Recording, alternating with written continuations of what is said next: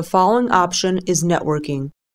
If you would like to use 2 or more computers in a networking environment and would like for our software to communicate with these computers and share data seamlessly, you need to designate a shared folder on the network which will contain our software's database file. The database file will always be found in the original software's location, and it will be a file that ends with the extension MDB, as in Microsoft Database. This file needs to be copied into the shared folder on the network. If you choose not to network, leave the default settings intact. The last option in this menu is invoice numbering. This basically allows you to select the starting invoice number for the software.